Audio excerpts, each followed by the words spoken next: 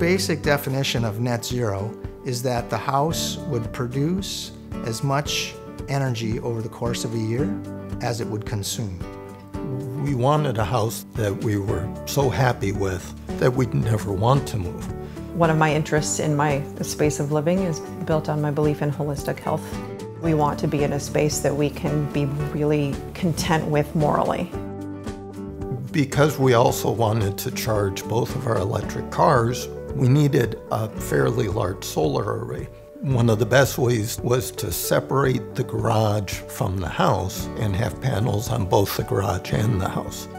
The site has great solar access. We've got the right-sized overhangs on the roof that give shading for the passive solar, and we've also tucked the lower level underneath the main level so that the main level actually acts as shading for the lower level.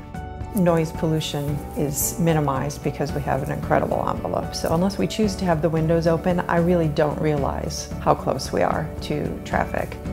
We put fixed windows as much as we could and strategically placed operable windows. That's more energy efficient and connects them to the outdoors even more. I love having these banks of windows because it opens everything for me and it feels light and airy. It's great to have a window manufacturer that is willing to work collaboratively to get the right coatings on the windows. I really enjoy, on sunny days like today, the idea that I'm producing renewable energy that our neighbors are using. I don't have to think about the fact that it's net zero. The house does that for us. Having the place that feels like home, that I feel healthy in, is remarkable to me. We do not inherit the earth from our ancestors, we borrow it from our children. I take that very much to heart.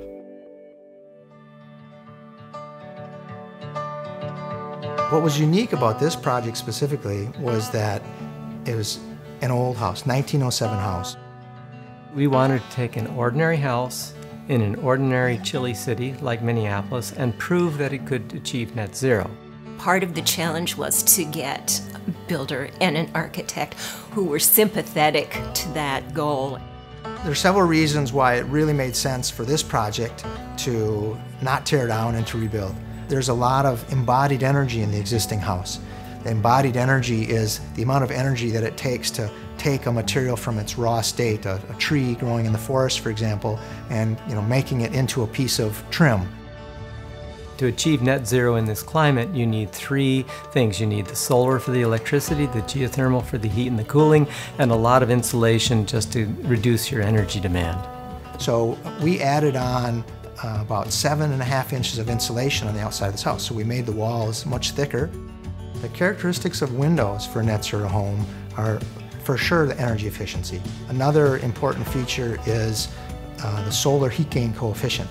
So how much sunlight does it let in? And the windows contribute to net zero because of the triple glazing, but they also communicate the historical aspect of the home as well.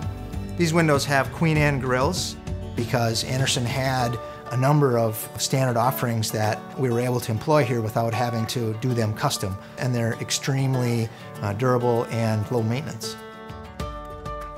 We've had over 1,000 visitors to the house so far, and all of them have said that they were just really impressed at this marriage of traditional and the net zero. It is an extremely comfortable house to live in, and in order to do the net zero, I didn't have to do anything differently. I didn't have to sacrifice anything.